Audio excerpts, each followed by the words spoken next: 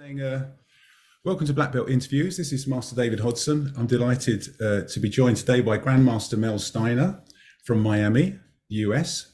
Welcome, sir. Good afternoon to you. It's morning for me. Yes, sir. Yes, sir. We're rather cold. It's quite bright, but it's rather chilly now. How's it in Miami?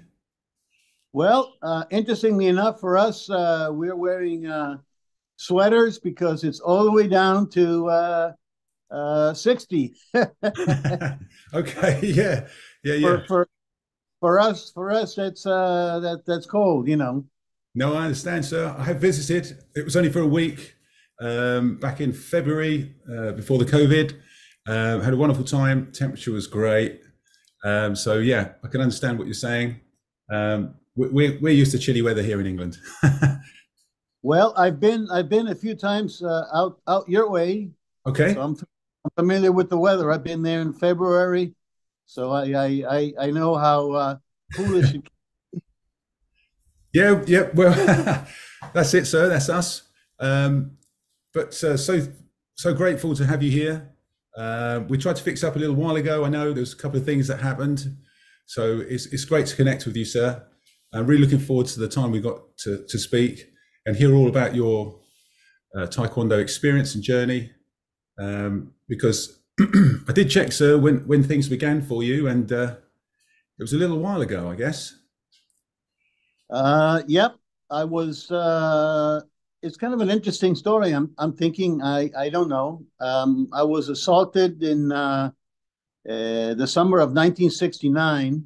Okay. Uh, it was there was we were walking down the street, minding our own business, and there was three boys, three lads, and one girl, and then we were surrounded. And then next thing, there were fists and feet and bottles flying, Well. uh, and that kind of sort of encouraged me that perhaps I needed something to defend myself. So coincidentally, I was starting University of Miami in Florida a few months after that, and I was living in the dorms, and the dorms consist of rooms that are ringed. Uh, the perimeters are the rooms, but the interior are the communal bathrooms or so. So I was walking towards one of the showers, and some guy in pajamas jumped out of one of the side rooms, and he's flading away and screaming and yelling and making all kinds of noises. Okay. And it kind of took me aback. I really wasn't quite sure what that was all about. So then I went to knock on his door. He was sitting on the floor meditating in a karate gi. And so I asked him, so like, what's that? Oh, screaming and yelling and flailing. What is that all about? He told me, oh, my psychiatrist seems to think that I have a bad temper, and I need to take some kind of an activity that is going to mellow me down. And so he said, coincidentally, I just got my ass kicked. I think it'd be a good thing if maybe I looked into it. So he recommended a school, and I basically never looked back from there. Oh, That's my beginning story. yeah. Yeah. Wow. How interesting. Because obviously, like you said, you faced that physical adversity, but the opportunity came from that to be aware of someone actually practicing a martial art, and you made that connection, and that led you to your first school, sir. Yeah. I kind of bounced around from different arts because at the time, not like it is today, to find pretty much anything, you either had to use something called the Yellow Pages, which is you don't find them anymore today. And so most of these schools were not listed in any kind of a directory. So by word of mouth, I was recommended uh, to, uh, into this one school, and it was old school. There were no children, no women allowed in the Right. training, and the training was brutal. I mean, it was really physical. They really beat you and try to toughen you up from the very beginning. Yeah. Yeah. Yeah. And was that led by a Korean, sir, or an American, or? It was an American, interestingly enough. He was teaching Nisi Goju, second generation Goju. I liked the principal. He was just a little bit erratic, and I had to laugh because something like 40 something years later, he had drug issues, and so he went to some kind of a drug rehab, and he created a drug rehab program. He ended up selling it for millions of dollars Wow. and retired. And Yeah. so I had an event in my school because I still kept in touch. I still keep in touch with pretty much all the arts, and so they needed a facility for either a testing and some kind of a meeting. And so he comes in. Of course, he didn't remember me. It had been too many years, too many years Yeah. Yeah. past.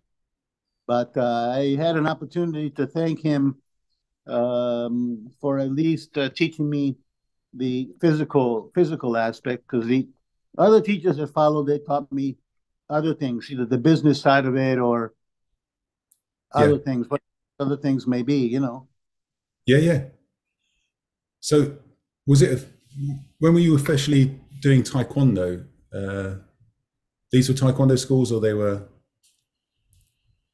The Taekwondo schools were few and far between. There were there there were maybe one or two non-Asians that were teaching something else, Chinese Kempo or Goju, let's say, but Taekwondo that I remember back in the day were being run by Korean instructors, and I had this notion, because that was around like the Bruce Lee era, and other things were going on. I had this notion that if I wanted to get the answer, in quotation marks, the answer, the way, Yes, sir. that the only way was through an Asian individual. Of course, how wrong I was, but at the time I didn't know.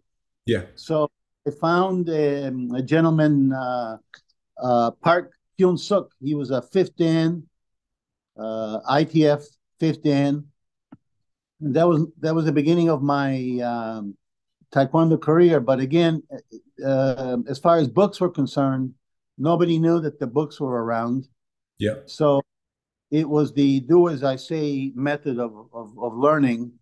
He carried around a little stick, little bamboo whip, Okay. and his English was not great, but you understood fairly fast if you were moving the wrong way when you got whacked someplace, Right. that, oh, maybe that's not the right way. And so I was thinking the other day too that even his certificates, even though he was ITF, his certificates, I think at the day, I don't know, Grandmaster Vitali would know. I Yes. think the certificates were different then. They were like a greenish. They were a little smaller.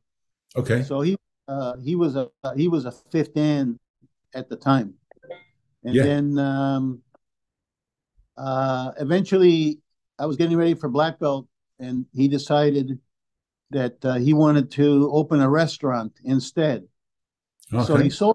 he sold the school, and the stories were that the guy that bought the school, his son was some kind of a European Taekwondo champion.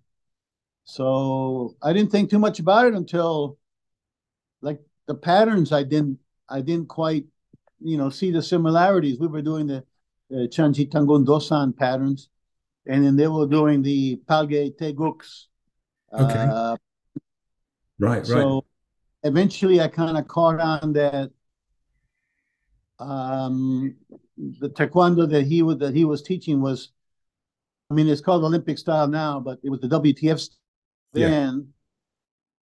Basically, this Grandmaster Choi decided that he would use this as punching bags.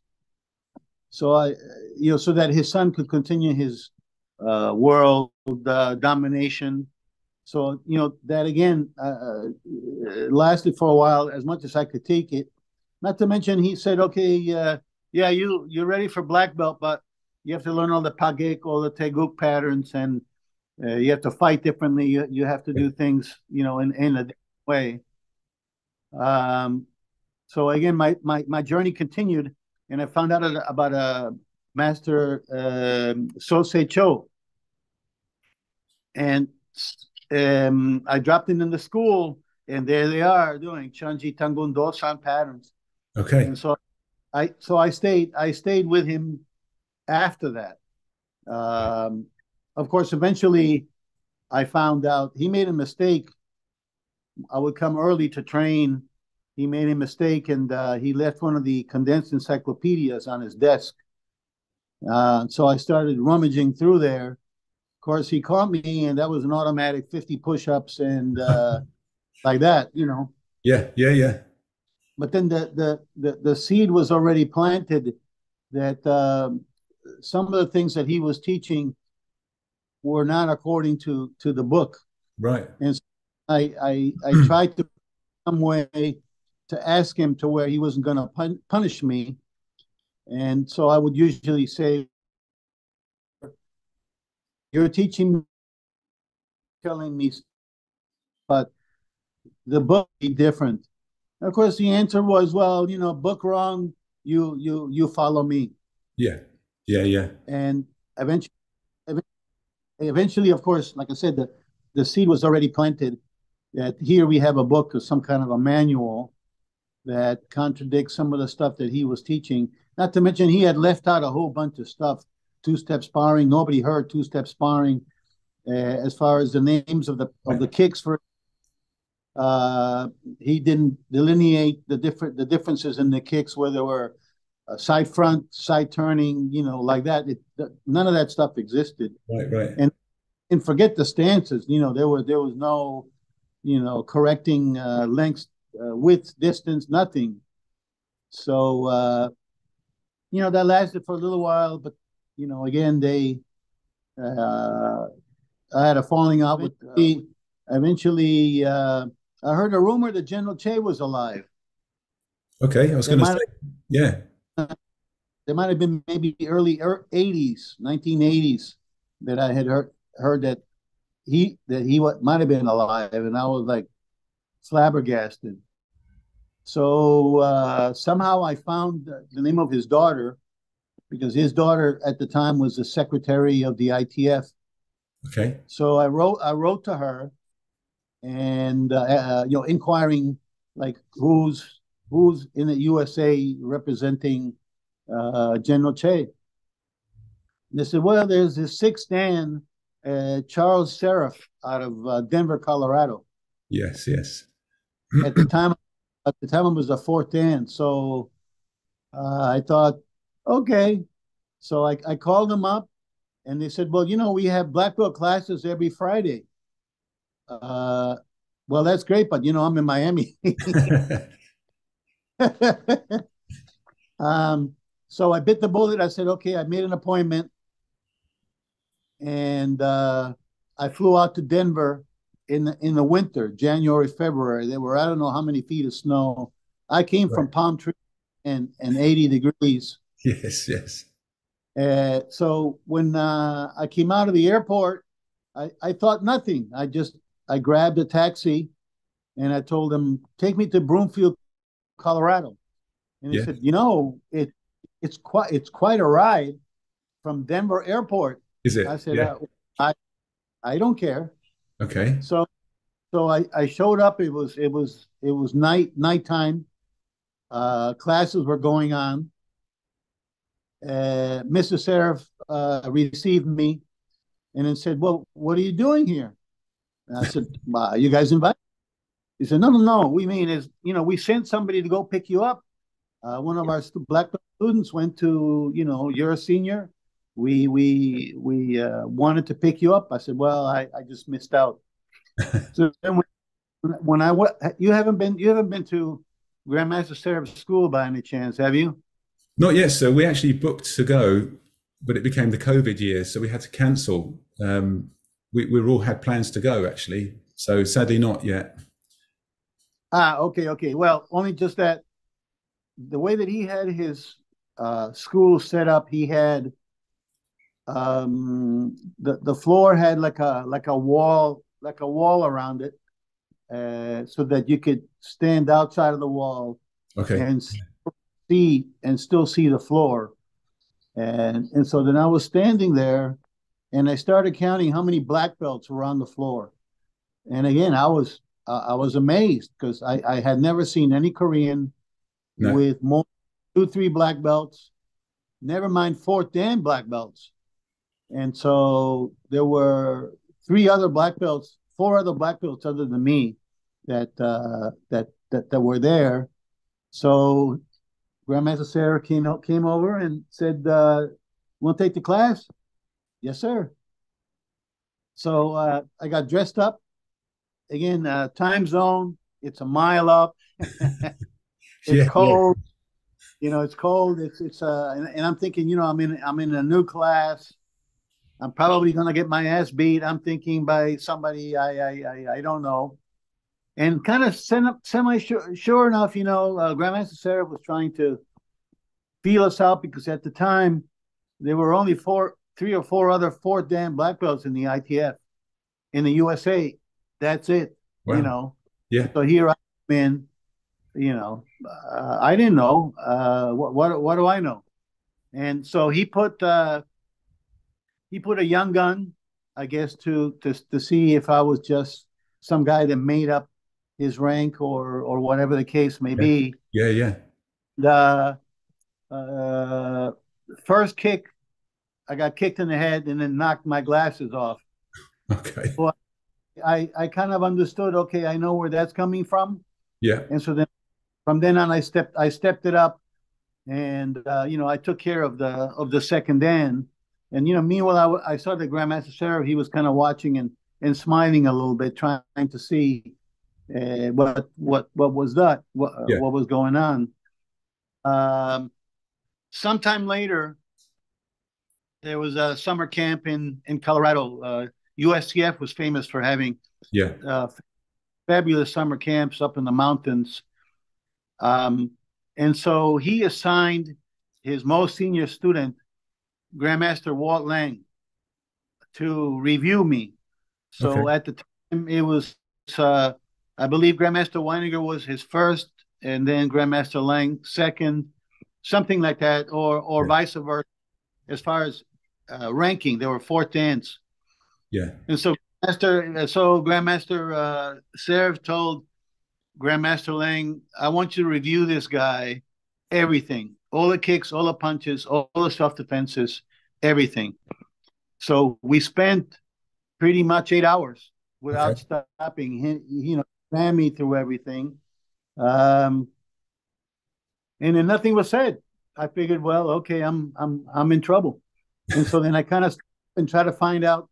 There was a bonfire that evening, and so I went up to Grandmaster Seraph and I said, I'd like to know what you would like for me to do. If you want me to start over as a first dan, it's fine with me. I don't have a problem with that.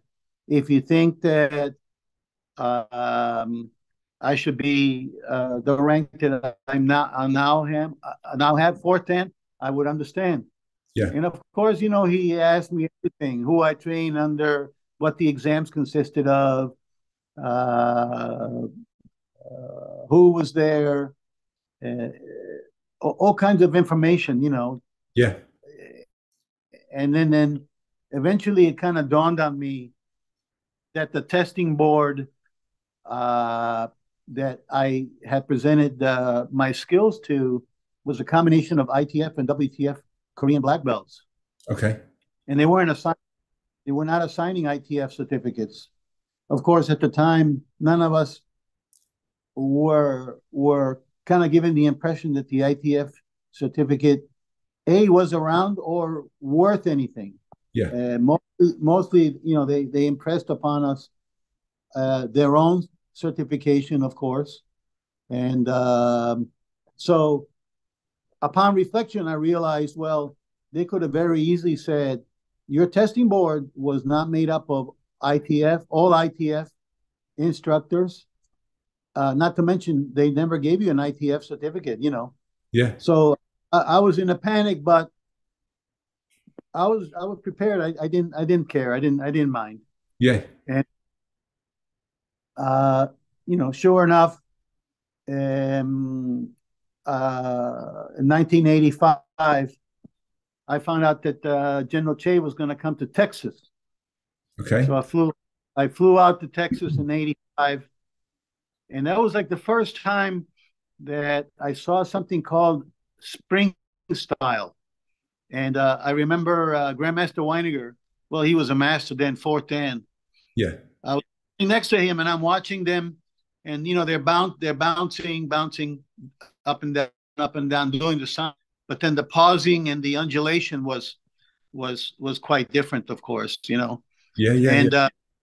Grandmaster Weiniger at the time had spent a week with the general at his house, training and running through all the pages in the encyclopedia. So I figured, well, who better?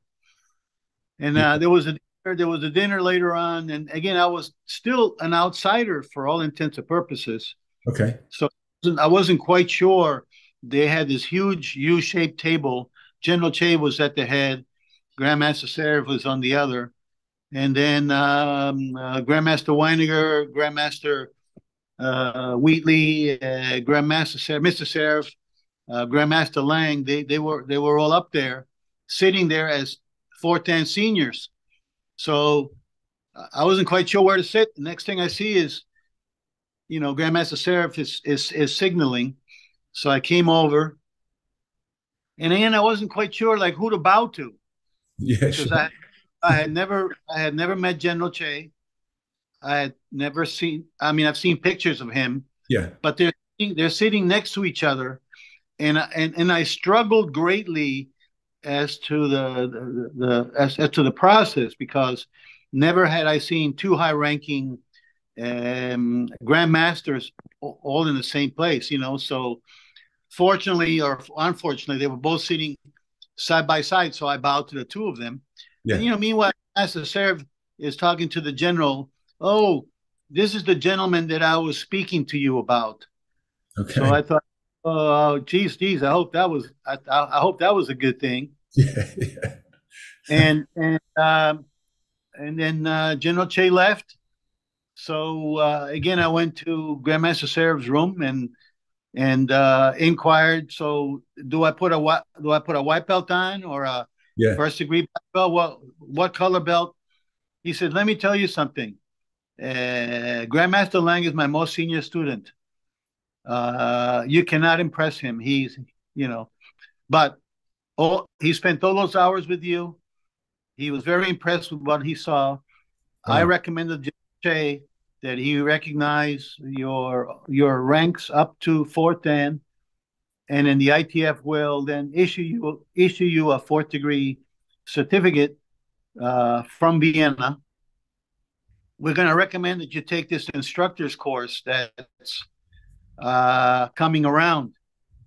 And so then I looked around, and at the time, the courses were being given in Europe, and even then there were very few, because the one that I took, which was number 10 in 1988, was in Canada through Park Chung-tae, and Park Chung-tae at the time was the Secretary General, and it was brutal. It was 2 weeks long. Yes. Not only did we go through all the steps, powering, and all the kicks and all the patterns, but also refereeing and things like that. So that was my introduction, heavy duty introduction to every page of the encyclopedia. And of course, I then bought anything and everything that I could get my hands on. So that's my short version up to 1985. Wow. Wow. So there's so much there, isn't there? I mean, it was as if you was on a quest somewhat, from what you're saying, to find the answer you were talking about. So when you went to Denver, did you think at the time this is this is the answer. This is what I've been looking for. I recognize the people here. No, 100%. The movements were, compared to Master Park Chung-tae, there was lots of explanations. The movements were not like how they are today, but yet they seem to be more according to the books. Not to mention, they also, back at the time, they would have like an L stance. There was only one. Roundhouse kick, there was only one. Yes. Front kick, there was one, right? Yeah. And so here he's talking about there's no horse stance, there's no cat stance, there's no, the old Japanese way of doing things. Fixed stance, L stance, walking stance, turning kick, side turning kick. So it opened my eyes in a very pleasant sort of way. Yeah. In two ways. I came a long way, but man, I didn't learn half the stuff that I was supposed to learn. Yeah. So from that part, I was very, very, very, very happy, and of course, it opened the door for me to spend lots of time with General Che. I mean, a lot of time. Yeah. He came to my school in 1992. Wow. I had his home phone number. I would call him off and on, and I would laugh because his wife would usually answer the phone. Yes. Because he didn't like to answer the phone. Okay. And I could hear in the background, who that? And she would say, Steiner from Miami. I talked to him. Oh, okay. And of course, I had the famous or infamous question about Ju Che that haunted me for quite a few years. And I think I got under General Che's skin there for a little while. But at the end of the day, the do as I say came right out. And that was the end of my my quest as far as Ju Che. I don't know if you are, familiar with the question that I asked about Ju Che or not. So no, sir. Maybe you could tell us that. Ju Che came around 1981 or so. There was some issue about Kodang, and so they decided they were not going to be teaching Kodang anymore. I mean, I later found out why the story was, but Okay. Yeah. so we were taught Ju Che, and in my mind I was thinking, wow, this is really a hard pattern. I wonder why they switched Ju Che. Yeah. And so when I started looking at the pattern diagram, I saw a glaring mistake, error. Okay. Something in my mind would be unthinkable for General Che to make. And there's mistakes in the books, pictures and some explanations. There's some minor, either typographical errors or just some nothing extraordinary, But this one was a real glaring mistake. And there was a training for 6 dance at the time with only General Che, and he had made nice with his son, and so it was his son and General Che and the 6 dance USA 6 dance. Well, 5 or 6 of us basically were in the room, just alone with him. And as we're running through the patterns, we get to Ju Che. There is a video, and there are pictures just in case. Yes. He asked if there were any questions, and I said I have a question, and he said, well, what is the question? I said I don't believe that the way that the pattern is designed that we can do Ju Che properly. And he said, well, what you mean? And I said, the pattern is going in the wrong direction. And that caused a real big buzz. Yeah, yeah, So next thing, I'm standing now in front of General Che, yeah, yeah, and I think I stood there maybe half an hour. He and his son are having a conversation in Korean, back and forth.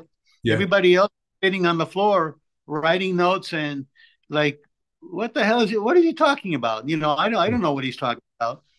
And so the son is now he took a piece of paper and now he's writing A and putting A to where A goes, B, C, D, E, F, G, H, like that. Yeah. And next thing I know, there's a whispering going on, and Grandmaster Sheriff makes an announcement. We're taking a 20-minute break. Okay. Wow. And we took a 20-minute break. And so Grandmaster Sheriff comes up to me and he says something to the effect that I was being disrespectful. And so I was a little confused. I didn't know what he was talking about because I Yeah, posed the question appropriately. It yeah, wasn't, was not being disrespectful. yeah, And he said, no, just in general, questions should be proposed in a proper way. And I said, so you're only talking about me because I'm the only one that's created this issue, with the pattern. I said, look, this is what it is. I'm confused. It says that the pattern starts in A, B, and then it wants us to go behind us, line EF. Historically, up until then, and even after that, line EF has never been behind line AB. And yeah, here we come to Juche, and Juche is telling us that the line has now changed the other way.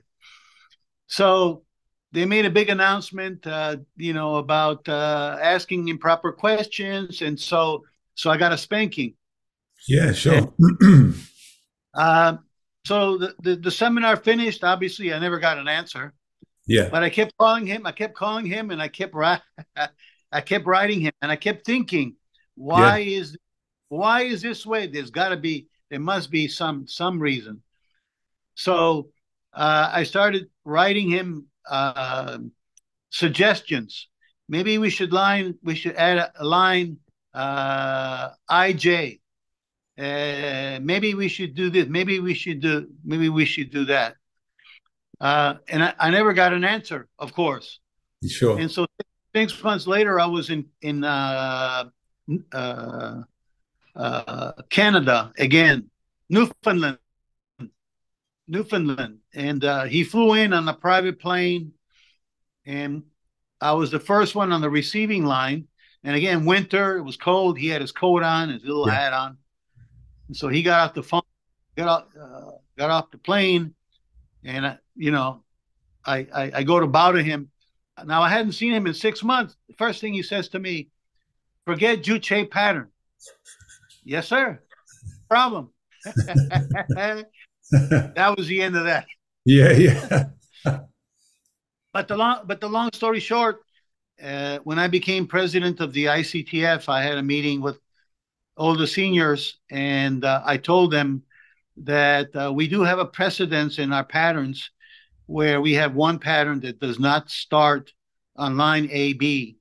And so, because of that, not to be disrespectful to General Che, but I am going to move the starting line up to GH. So that way, when Juche starts on line GH and you go backwards, in the trident U shape direction, then you are now going towards EF and nothing else changes. You don't have to change anything. So that's part of the Juche story there. yeah, yeah. And that's very interesting, sir. I mean, I have not heard of that before. The diagram. Now you say it, I do understand what you're mentioning. How did the like the seniors, obviously around you at the time it happened, were kind of saying how we should ask questions correctly or so on. But did anyone else become interested in what you were saying? Did they pick up on that? Nobody to this day understands that if you follow the written word, that pattern cannot be performed. Right. Period. Yeah, yeah, yeah. Interesting. I don't know. I don't know. I'm still scratching my head because it's a glaring mistake. Okay, so Uh, Something that the general would have not done by accident. right, right, of course. Well, there may be someone else listening that will comment on that and give their opinion, and we can open the debate. But as you say, it was a defining moment for you, I guess, as you got to know General Che better. Um, you could ask certain questions of him, I guess, couldn't you? But some he would I spent, reject, wouldn't he? yeah, I spent a lot of a long time with him. I took 12 seminars with him directly. Anytime he was anywhere in the neighborhood in the Yeah, USA, I went. Of course, if as he's traveling farther away and he was doing more instructor courses, I didn't feel the need to go, uh, any farther than let's say Canada or South America or like that. yeah, yeah. But sometimes also he would come through Miami on his way somewhere, and Right. so then they would let me know at the last minute because at the time he was under guard because there were rumors that they were trying to assassinate him. And so when he came to Miami, I had a meeting with the FBI, Federal Bureau of Investigations, Yeah. in their headquarters, and I asked if they could assign agents because I was afraid for his life. Right. And also, wherever I traveled, I would find out what floor he was on, and Yeah. I wouldn't stay on that floor. Right. Right. Right. Yeah. Yeah. Yeah. Yeah. I mean, he had to live a certain life, didn't he? Having left Korea and so on, and like you said, the difficulties with that. Um, but you obviously got to know him quite well. I did see a picture recently of some calligraphy that I believe you were in possession of General Che's. Is that correct, sir? Right, right, right. I built my own school, and coincidentally, the grand opening was on his lunar birthday, which is November 9. His solar birthday is December 22nd. And so, again, I hadn't thought too much about it. I picked up the phone and I asked, sir, can you teach a instructor seminar in my school? I just finished building it, or I'm just finished building it. Has oak floors. It's 5,000 square feet. Has 55 feet of mirrors. It's 25 feet high. It has skylights. It's brand new, brand new. Wow. Would you mind? Would you mind? I fully expected that he would say no. Because he didn't say yes all the time. No, no. And he said, I'll come. And then it wasn't until after I realized not only did he agree, but he agreed on his birthday. Wow. So so um, yeah, he came to visit, and at the time he was writing, I believe the those small manuals, memoirs. He was writing his memoirs. The small manuals that are number one, number two, and he was showing me he was writing on envelopes on the back of stationery, Yeah. and so he was busy. He was busy writing his memoirs, which was interesting. I thought he mentions coming to Miami, but not by name, which I thought was nice of him. Yeah. And so at the grand opening, he had painted a calligraphy. He was famous for in his day for singing and also doing calligraphy. So he gave me a personalized calligraphy. It says Taekwondo in Chinese, which again, the interesting thing is that first book that has surfaced from 1959 is in Chinese that he wrote. some kind of an obscure Chinese, and so his calligraphy was in Chinese, anyways. Yeah. So the calligraphy says Taekwondo in the center, and then he wrote a thank you to me on the sides of the calligraphy, and then he presented that to me in 1992 when I officially opened my school. And at the time, there were hundreds of black belts that had come from all over the world Wow. to take this instructor's course. Yeah, So yeah. that's how calligraphy came to be. Wow. Wonderful. Where is it now, sir? Is it? It's hanging. It's hanging in my house. Yeah. We had a hurricane soon thereafter, which even though the building is made out of concrete, the school had 4 skylights 8 feet in diameters. The winds blew the skylights, and then water came into school. Yeah. I was in Nicaragua at the time. I was meeting with the president of Nicaragua for Taekwondo, and so my ex-wife called me. She says, we're having a hurricane. I said, look, I'm in the middle of nowhere. I didn't even know that there was a hurricane in Florida. Yeah. She says, out of all the stuff that you have up on the walls, because all the walls are full of certificates and awards and whatever. She says, out of everything that's up on the wall, what do you want? What do you treasure most? I said, take my ITF plaque and take General Che's calligraphy. Yeah, and yeah. so she took those things off the walls, and then those survived the hurricane. Wow. So I have those hanging in my living room now. Yeah. Yeah, yeah. Like you say, priceless. What you have there. Sadly, hurricanes do happen in Florida, don't they? It's something you will live with and adjust to, I guess, when they happen. But they still catch buildings, don't they? So. Well, we haven't had a hurricane in a.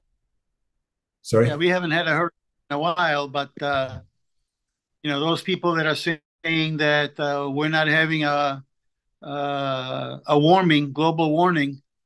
I mean, these hurricanes are reaching just like typhoons. They're reaching Category 5 and beyond.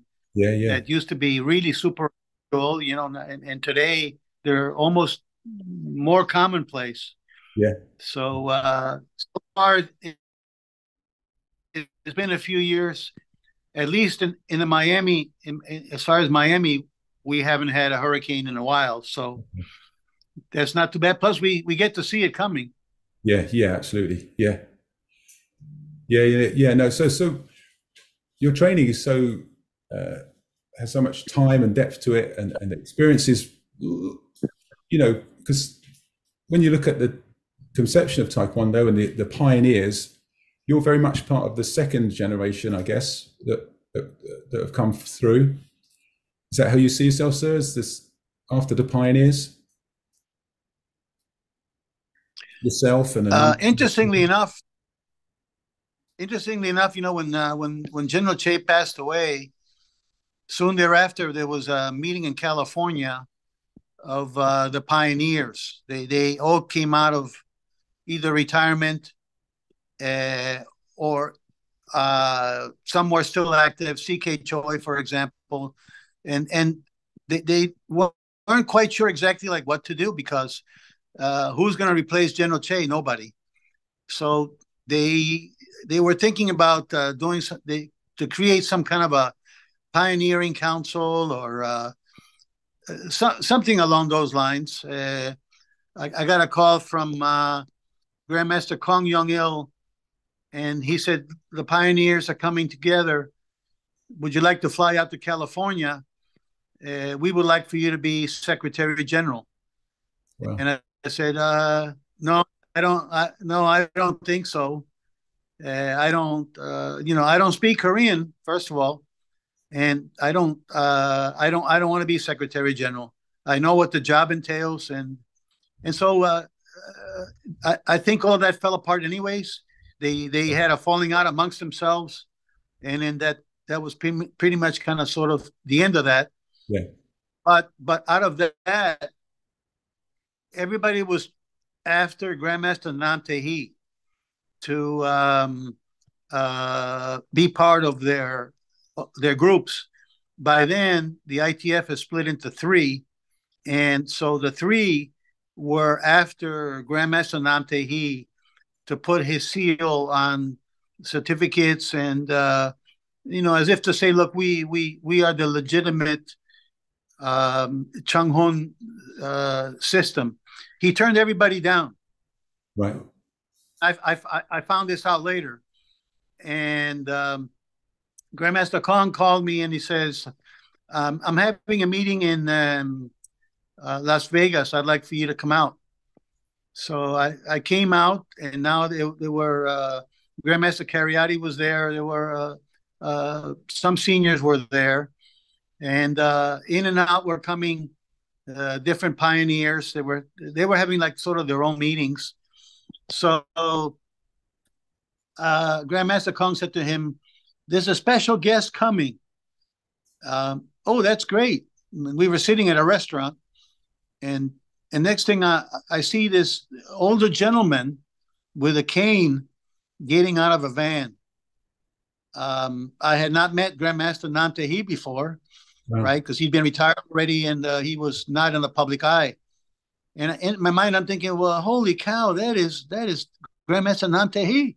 Yeah, sure enough, we had lunch with Grandmaster Nam Tehi.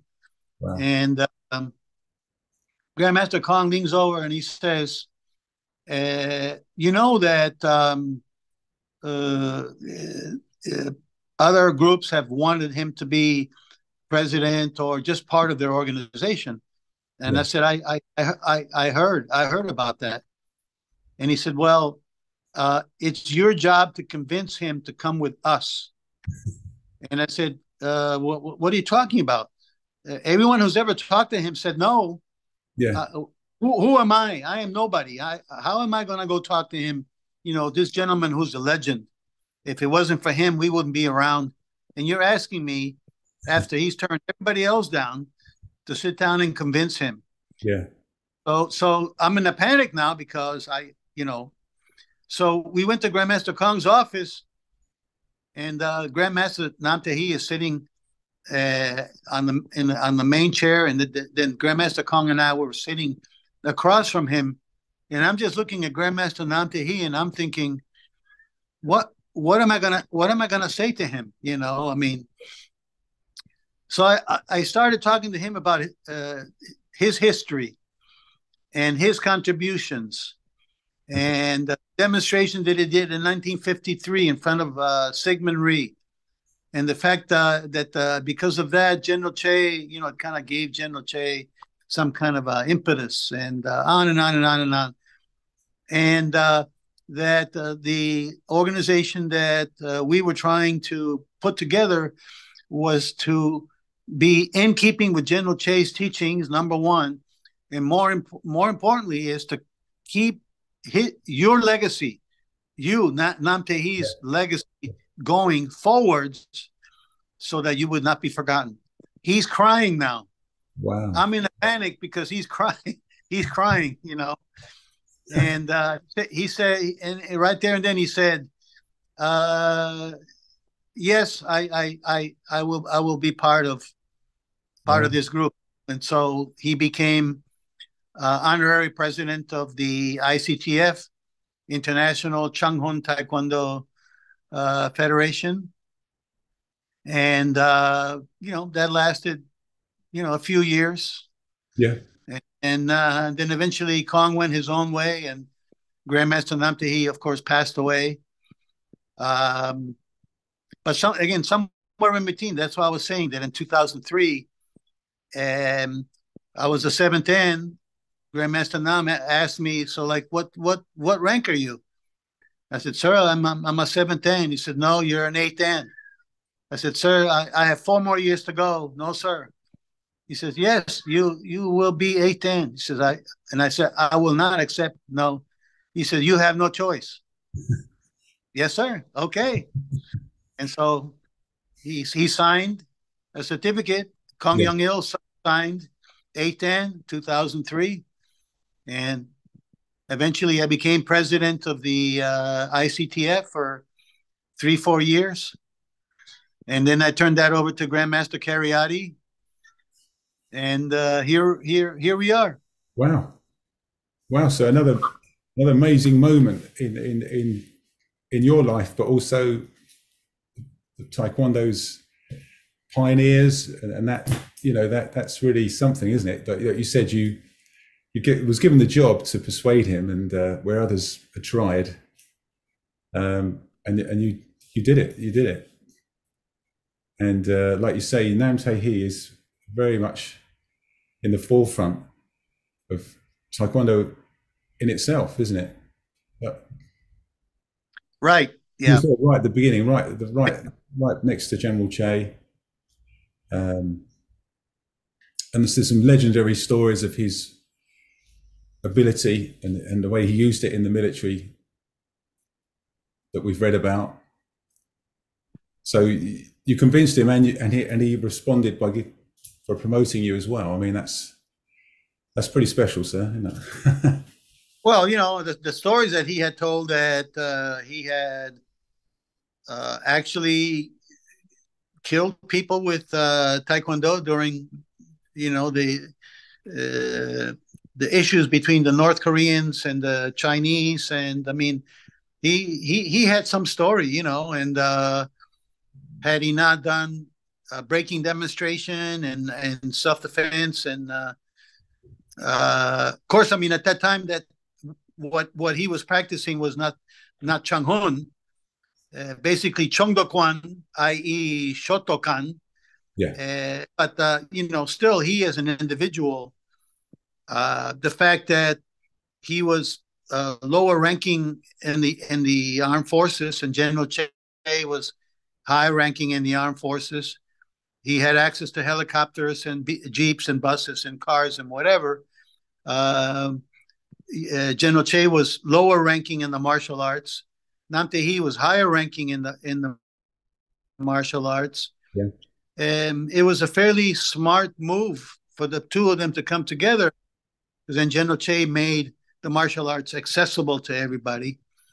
And then General Che, of course, then created the Odo Kwon, because the soldiers were practicing all different types of martial arts, not only Chongdo Kwon, but either Chinese or other systems. So he created the Odo Kwon, the gym of my way. Yeah. And well, I'm sure that Grandmaster Vitalik gave you that whole story. He knows more dates and names and all that other stuff. So Yeah, of course. You're aware of all of that stuff, how it went down. So Yeah, absolutely.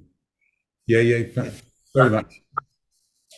But so back to your own training and everything. I understand you have your method for conditioning and breaking, and right. Did you want to say a little bit about that, sir? Yes, as I had mentioned earlier, I've been in touch. Still to this day, I'm in touch with different stylists, martial arts stylists. And along the way, I had lent the school to instructors that wanted to teach seminars of their own system. One of them was Grandmaster Peter Urban. He created USA Goju. There was another gentleman too, Grandmaster Chan Poi. Grandmaster Chan Poi has been on the cover of every Kung Fu magazine pretty much ever. He's a legend in his own right. One of his students I had befriended one of his students at a tournament, and she had come up to me and said, we'd like to have a seminar, but we can't seem to find a place. And I said, well, why don't you just use my school? She said, but, and again, in those days, it wasn't done where you would have not competing, but competing arts, having any kinds of events together. Yeah, they were open tournaments, but basically, you were fighting each other or whatever. But to come together to have some kind of a meeting of the minds it wasn't normally done.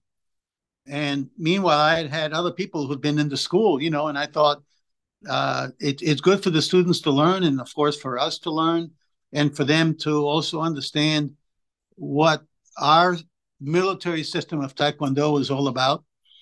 And so I suggested to her, why don't you have the seminar in my school?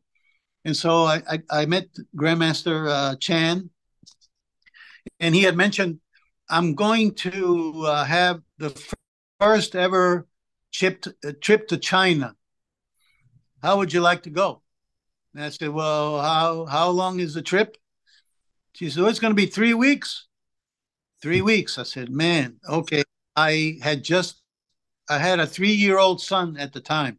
Right. I said, 3 weeks, man. And then, okay, I can, my black belts can keep the school open. And so talked to my ex-wife, and I said, how'd you like to go on a long trip? Where are we going? We're going to China. We're going to China. So that's what we did. We went to China. He took us everywhere. We went to the Shaolin Temple. We went to the Great Wall. Yeah. He was, unbeknownst to us, he was being inducted as the 33rd disciple of the Shaolin Temple. Wow. In Hunan province. So he took us around here to everywhere. We got to see all sorts of martial arts. We got to meet the heads of so many different styles, kung fu styles that some unheard of even to this day. And we were taking a train ride. I was aware that the Chinese had two systems, internal and external. So they had the touch of death, dim mak, and then they also had the external, which was the iron palm. And so I had seen through the magazines, and I had heard something about it, So I had heard that he was teaching the external iron palm. Yeah. And I met one of his senior students that was practicing, because they would choose either the weapons or the patterns according to you. It's kind of individualized. So like if it was a heavy weapon, it would be a bigger guy. If it was a lighter weapon, I mean, they had hundreds of, so it didn't matter. And so we were taking a train somewhere, I don't remember where, and I'm talking to his student. She's sitting next to me. He's pretend sleeping on the other side of her. And somehow we got on the subject of iron palm and how I was interested in learning iron palm and whatever. And again, I had no chance in learning it, because the Chinese way is you teach your own students or your own family, and that's how it was. So I figured, well, I mean, I have nothing to lose at the end of the day. And so from a deep sleep, he's mumbling, 108-day training. And so I said, sir, what do you mean 108 days training? He says, yes, it's 108-day training nonstop. And I said, I can do 108 days training. And that was all. That was all I heard. So we went through. I did some taekwondo demonstration at the Shaolin Temple. We went to kung fu school that the state was running. We did a lot of demonstrations. They hadn't seen taekwondo before. Very basic, very rudimentary compared to the kung fu that those guys were practicing. Sure. And so again, we fast forward. I'm back in the States. I get a call from the student. Grandmaster Chen is going to be 3 hours from you. He's going to teach a seminar for the weekend. Do you want to go? And I said, no, I'm going to be busy. And I hung up the phone. Then I started thinking, geez, I wonder if he asked her to call me. So I called her back and I said, did Grandmaster Chen ask you to call me? He says, yeah, he asked for you. He says he wants to see you. I said, well, absolutely, I'm coming. You should have said that from the beginning. So I went, and he had a meeting with two of us. Maybe they were 20 or 30 students there practicing, his own students. I was the only outsider, and he said, I will teach you. I will teach you iron palm. So I was like, oh, okay. So he had me come to his cabin at 5 o'clock in the morning. And I'm thinking, boy, this is going to be great. 5 o'clock in the morning. Classes started at 7:30. And so basically 5 o'clock in the morning, I'm cleaning his room. I'm making him coffee. I'm straightening out his bed. You know, he's meanwhile yelling at me, screaming at me, don't touch my stuff. So 2 days in a row, that's what happened. He told me, come at 5 o'clock in the morning, no training. I just ended up cleaning his stuff. I bought him coffee. I bought him sugar. Yeah. And then the next thing after that, he says, okay, let's go. And so me and another guy, we went in the middle of nowhere in the bushes. And he says, you cannot teach anybody. You cannot tell anybody about it. You cannot practice in front of anybody. But this is what you have to do. And then I will give you a test in 108 days, which was cement breaking. And then along with that, he said, you must put this external liniment, in this case, on our hands, because there are other systems, that something called a golden bell, where you practice the whole body. I mean, you can condition any part of your body, but in this case, we were only working on our hands, right and left hand. Yeah. And there were a lot of theories about, should you work the dominant hand more than the recessive hand, or should you work the recessive hand more than the dominant hand? And a lot of things round and round and round and round, you know. And so then the final exam was to break a brick of cement, a 2-inch cement stone brick. And I had to sign an agreement, secrecy agreement. So I broke the cement, and then I never looked back. I conditioned every day. I practiced every day. I did lots of breaking demonstrations. I went to lots of tournaments. He invited me to his school. His school birthday is in October, and he would always have a huge demonstration, breaking being one of them. Yeah. And he and his most senior student, he and I would do the breaking cement demonstrations for a few years. And so from then on, I started then teaching my own students conditioning, and put it in the curriculum. Wow. So if you want to advance any level of black belt, not only do you do board breaking, but you do cement breaking as well, with no spacers, nothing special about the cement or the lumber. And that's how all of that started. Wow. So again, another opportunity that came your way. I guess you could have missed it quite easily, I guess, if you'd never taken that opportunity. But there's been significant times where you've seized that opportunity, and it's brought the results that you've got from your training and teaching.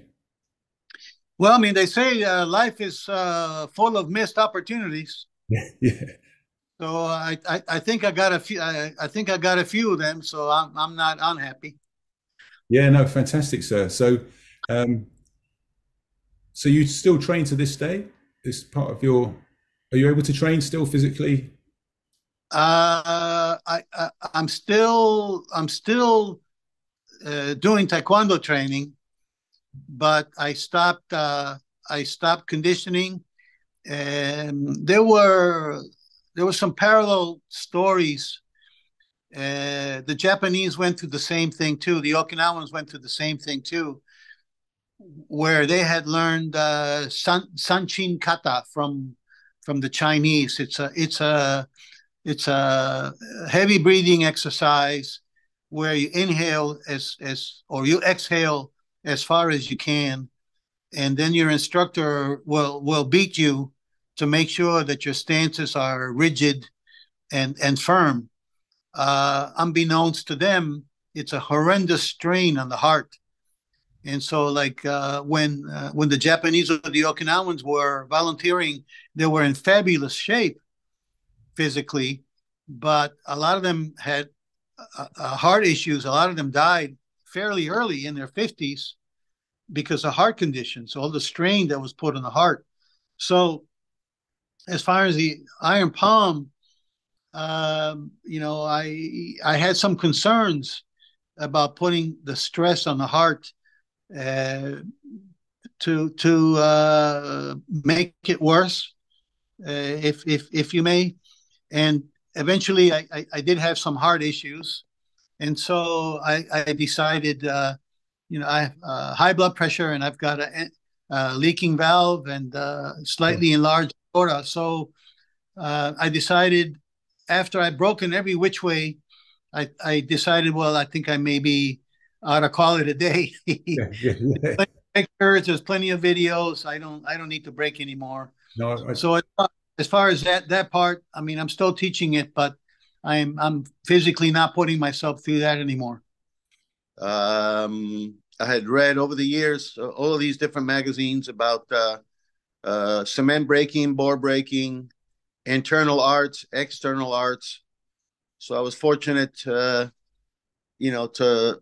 hook up with him and learn, because I think up until then, most of the instructors were not teaching you how to break. They themselves might have been breaking, right. but I don't seem to recall them actually sitting down with you and explaining to you the mechanics or any kind of details.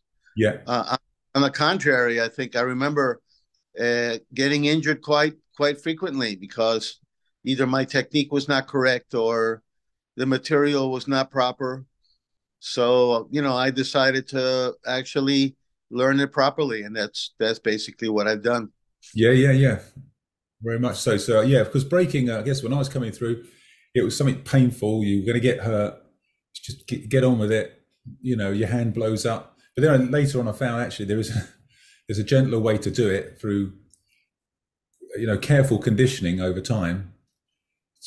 Yeah, well, and I think some of it, which is unfortunately still going on today, is that if you don't have the proper technique, on top of conditioning, of course, it makes the break very difficult. And I remember the days General Che, in order to save lumber, let's say if he was traveling somewhere, just by the way that you would approach the actual break, he would stop you and either not fail you, but he would either say, okay, no good, or it was good. He could see Okay. just by how you set things up and how you positioned yourself. He knew already that whether you understood how to do it or not to do it. Yeah. Which was a mystery to most of us because, since nobody had taught me anyways. I don't know about you, but I just had to kind of watch and see, well, what is he looking for exactly? And then eventually, once you understand the angles and how the tools work, whether they're in a semicircle, whatever the details might be, Yeah. Yeah. the angle of approach. And then once you condition and you make the tool hard, so then it kind of sort of looks easy, but it isn't actually. Yeah. Yeah. No, very much so. Yeah. We have students today that do measure. They get ready to break, measure up, and you can tell, like you said, it's not the right angle, and so on. And you, like you say, we can stop them there and then, knowing that they're not going to be able to do it, so you can re-educate them. Yeah. So this was all quite new at some point. Then, so was it in your training, and was it of the time where not everything was being passed on? It was being just, you kind of picked it up as you kind of could. Is training more detailed now? You're talking about breaking? Yeah, yeah. And general training in general, is it more detailed now, would you say, than the old days? Was it more? Yeah, unfortunately, you did as they said.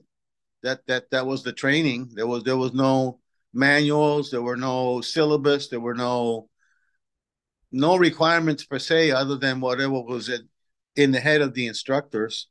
The same thing with the exams. You never knew when they were going to be or what was going to be in them. Yeah.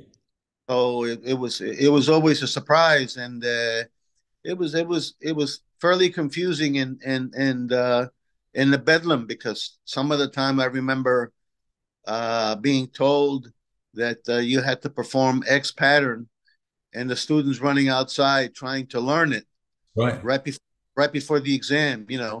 Yeah. So Yeah. it was a little different. A little different. Yeah. Yeah. Yeah. Of course. But how you teach today is quite different from when you first started. Then yourself. Well, today, of course, it's you have you have the internet. There's a lot of stuff that's on video. Not that it's perfect. I think my biggest beef right now is that most of the groups are not paying attention to the stances, the transition from one stance to another stance. You don't quite get to see it, and then they're also posing the kicks, which is I think there's a misunderstanding about the posing of the kicks, because it was intended to teach a beginner. So at the black belt level, you're not expected to be posing kicks as you're going through patterns. In this particular case, you wouldn't pose it when you're sparring. So you watch high grade black belts competing, and they'll throw the leg out, side piercing kick or whatever kick it might be, and it stays out there. But Yeah. then if you read the fine print under defending and attacking instructions, both, interestingly, number 4 requires for you to withdraw after every technique to get ready for the next one. So for some reason, that part, I don't know, it is still being left out. And I've heard that there's some issues like with the L stances. They still seem to be way too long compared to a fixed stance, let's say. Yeah. And a lot of it has to do with some of the pictures in the encyclopedia. I guess to save time or money, he kind of took the same picture and posted it. Perfect example is a fixed stance and a no stance. He's using the same exact picture, but yet he has drawn some lines where the weight is supposed to be. And then if you don't pay attention, you look at the picture and you say, well, both those stances are the same. Yeah. But they're not the same. You have to read, the 70-30 and the 50-50 business and like that. So, you have those kinds of things. And then lately I've seen the sparring. I don't know what's happened to our sparring. We used to laugh at the WTF people. Oh, look, they're bouncing up and down with the hands down, and a lot of hugging and kissing and so. And now we fast forward and we're doing exactly the same thing. We're bouncing up and down with the hands down. I don't understand that. I have a lot of troubles with that. Yeah. Yeah. Yeah. Why do you think that is, sir? Do you think the sport has kind of created its own version of what we are doing versus the actual martial art, or?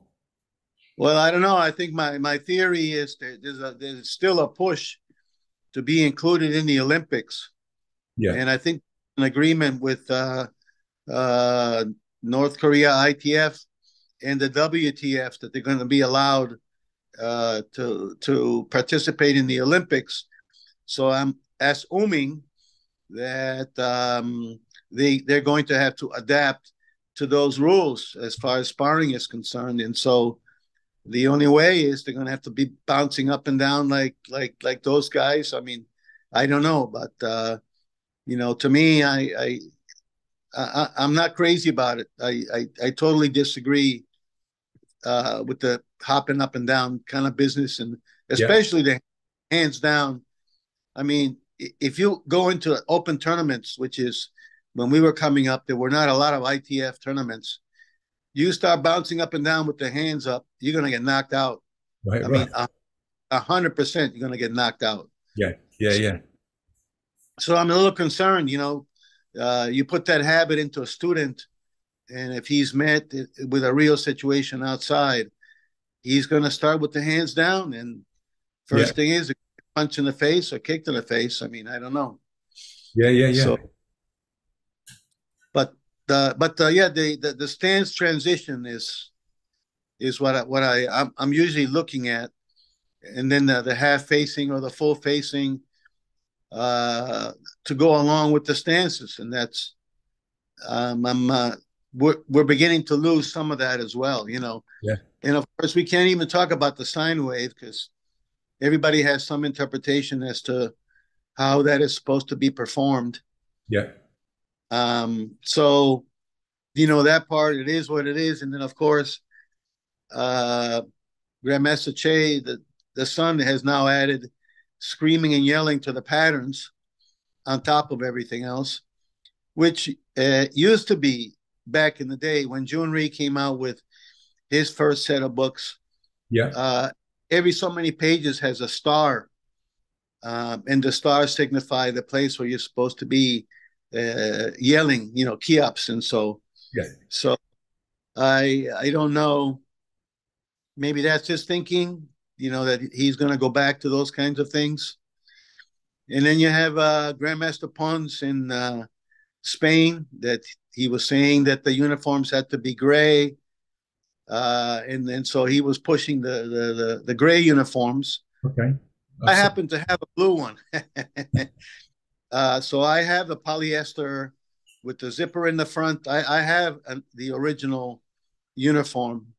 And, they forget that back in the day, cameras were not like how they are today. So color with a flash, depending on the material, would not necessarily come out to the color that the material was. Yeah. And so when I took a picture, I think you even see Grandmaster MacPhail also.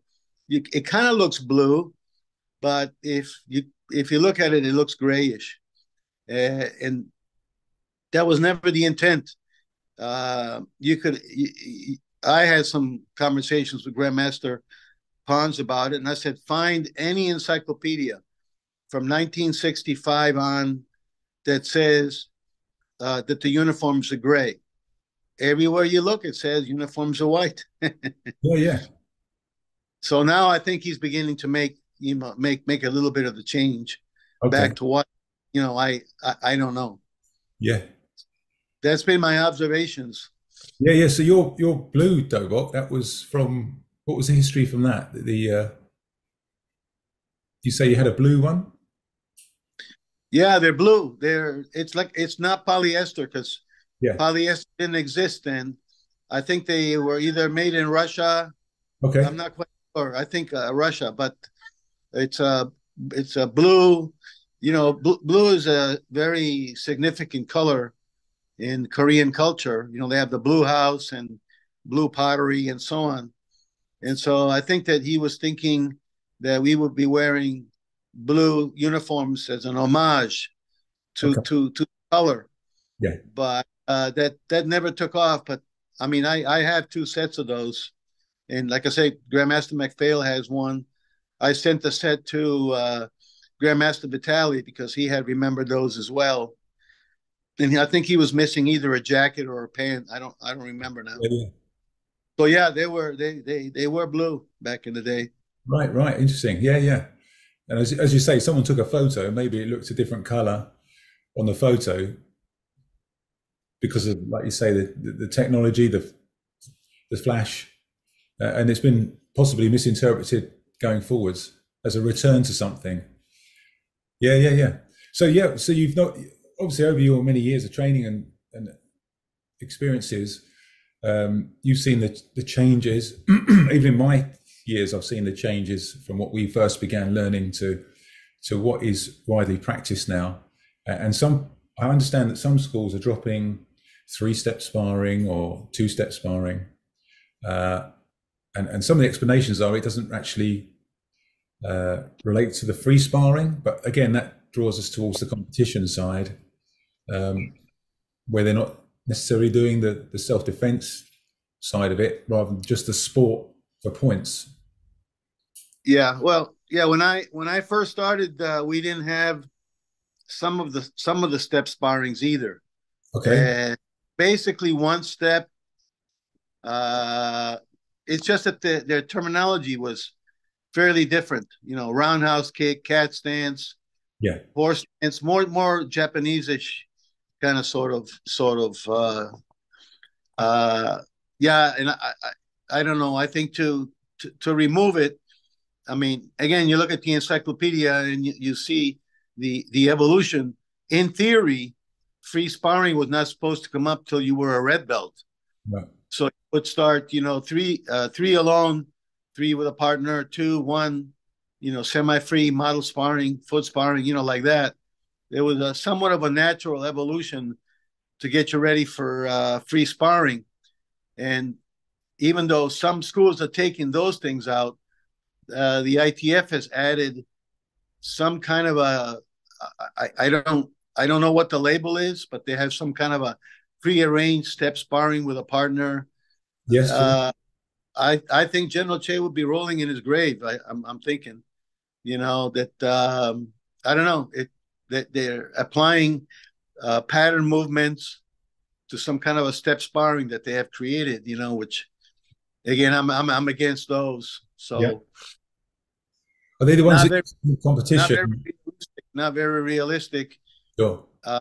Because at the end of the day, when you start with a beginning student, you want to make sure that they pay attention to the foundation, the stances, and hand movements, and so. And here you have, I don't know, fifth, sixth stand, I don't know what level, and you're back to that again. You know, where they are basically working on stances and hand movements, and so it should be freer if it's going to be something like that rather than so static. Yeah. And in my opinion, anyways, I don't know.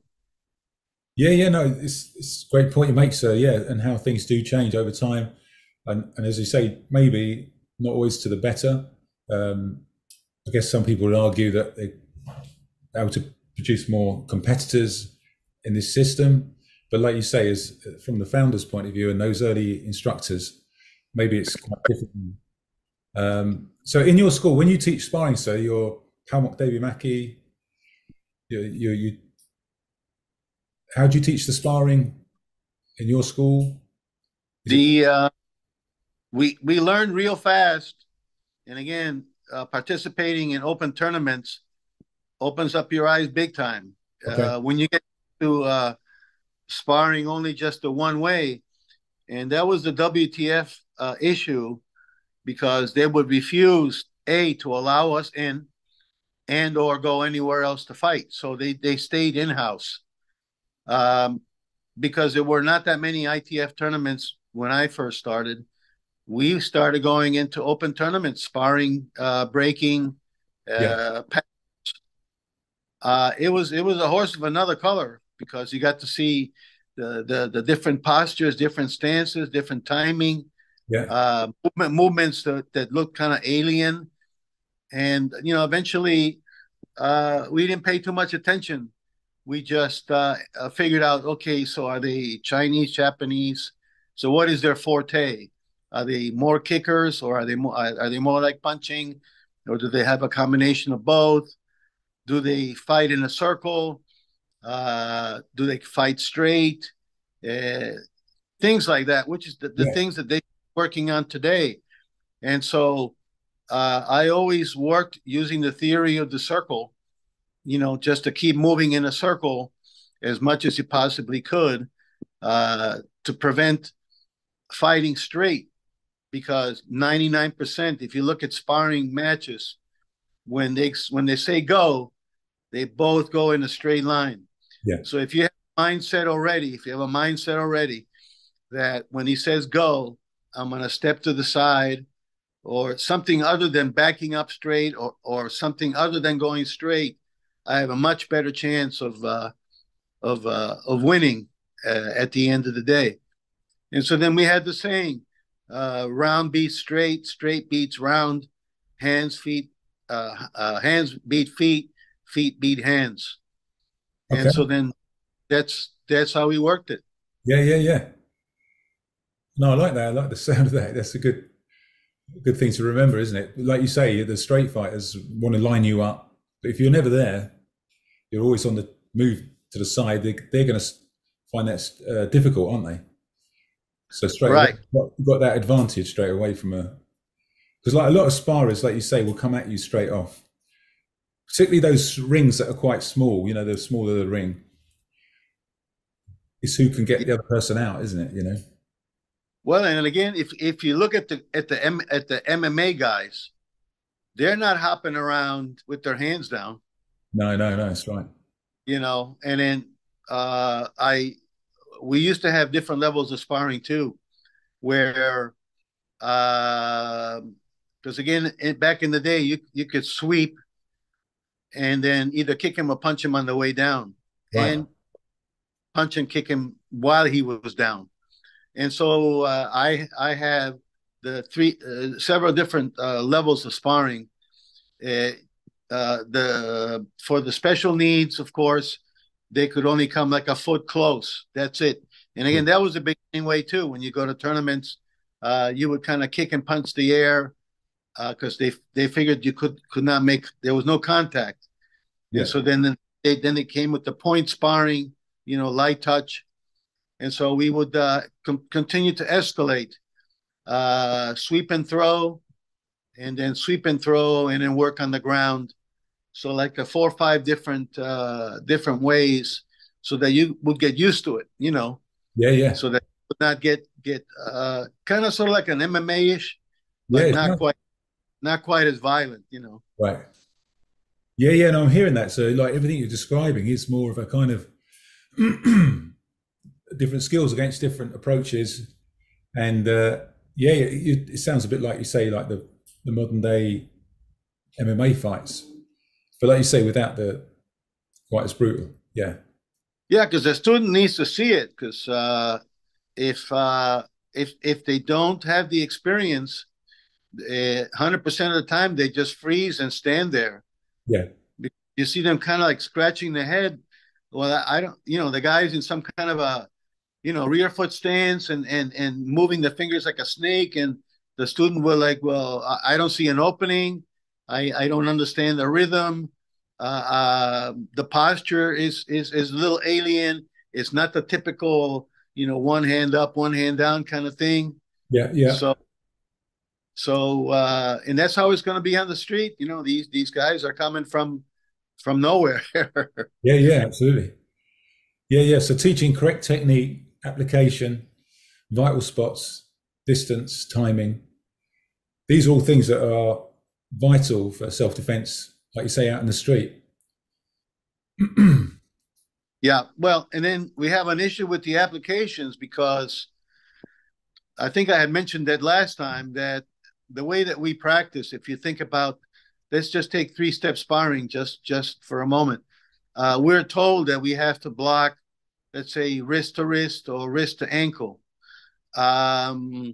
If you stop and think about it, it's fairly worthless for you to block in that fashion, because if you can block the person's wrist or ankle, he or she has already extended that tool, and they couldn't hit you even if they wanted to, nor would you even have to block it.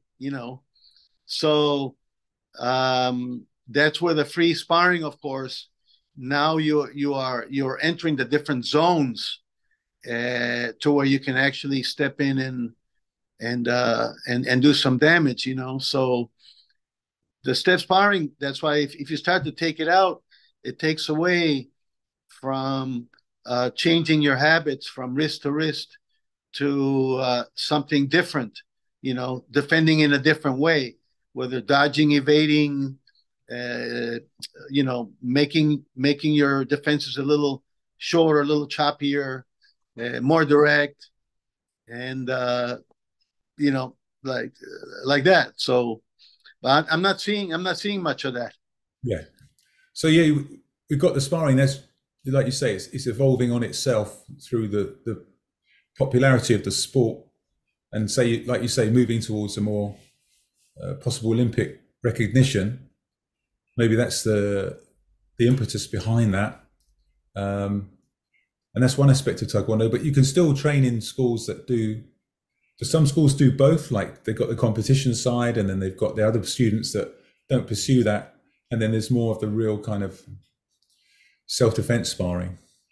Well, you know, the interesting observation was before sparring came to be, they give some credit to Funakoshi and his seniors.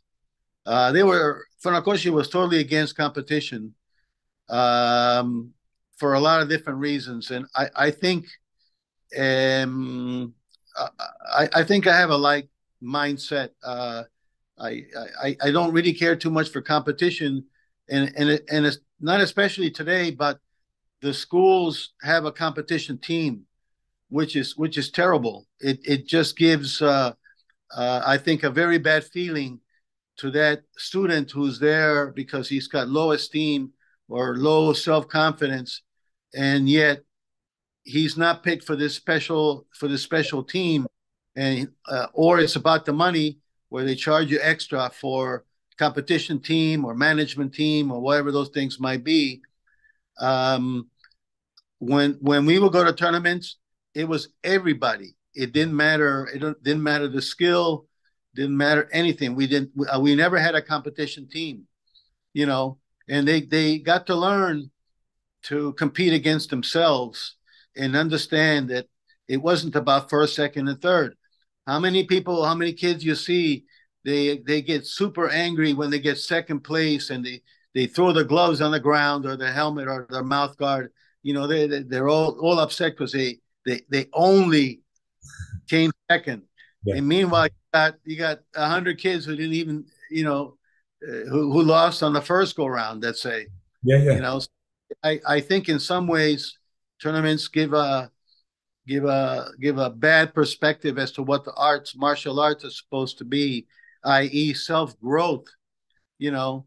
And so, like I said, I would take the whole school. We'd all go, and win, lose, didn't matter. Nobody cared if you got first, and everybody was happy if you got 8th or 10th, right? Yeah. So that's the scoop on tournaments, and now even more so, everybody has a world championship. I have no clue who's behind those, which group with ITF, which ITF. I mean, how many world championships can you have, for goodness sakes? You know, they should all get together and make a decision, split the money whichever way, and have one true world championship amongst all comers. Doesn't matter. You know, if you just want to do just the Chung Hun system, so open it up to old Chung Hun, and then you have a real world championship. Yeah, absolutely. So you make some great points. I really like the thing about taking all your students to a competition and win, lose or draw. We're all the same. We're on the same path, you know. And like you say, making a big deal about winning, it can be it can appeal to a part of the nature of a person that we're not trying to cultivate as much as the the tenets teach us. You know, you're trying to help people to see beyond winning as a great thing and losing as a bad thing. Right. Well, again, I mean, if you look at all the guidelines that we have, the student oath, the tenets, courtesy, integrity, perseverance, self-control, indomitable spirit, and then the student oath in there about you got to be the best fighter. Yeah. It's all about you being a better human being, you know? Yeah. And we lose that with the change. Yes, sir, that's right. I understand that. Yeah, we're trying to be, you know, in our own schools, we try and be mindful of that the competition does raise awareness and excitement, but like you say, you have to temper it with what we're actually trying to do here. So yeah, you make some great points there, sir. I mean, it does. Don't get me wrong. It has its place, but it's more of a focus now than it used to be. Yeah. No, 100%. And And like you said, there are many world championships now, and it is such a shame. I've spoken to many other grandmasters; they all wish for one. Nobody quite knows, I think, quite how to pull it off or how to go about it. But that would be the wish and desire, I guess, of a lot of seniors and masters as well. As it Well, was. there's a little bit of that going on in a quiet sort of way. I believe we have the U.S. Open here in the U.S. in Orlando. They just had it not long ago, and they had an ITF division, and it was open to everybody. Okay. So it's possible to do, but it seems like it's got to be on some kind of neutral ground, either through some kind of open tournament, and then you become part of that open tournament. Yeah. I mean, I don't know. It's a shame that the egos of the big three or however many, you know, I don't understand what they're afraid of. You know, if you are from another group and you best me, then you know, good for you. Yeah. Why did you best me? Well, your stances were better, or your power was better, or your fighting was better, like that. So, but I don't know. They're all afraid that they're all going to steal from each other, and the students are going to go from one to another group or another.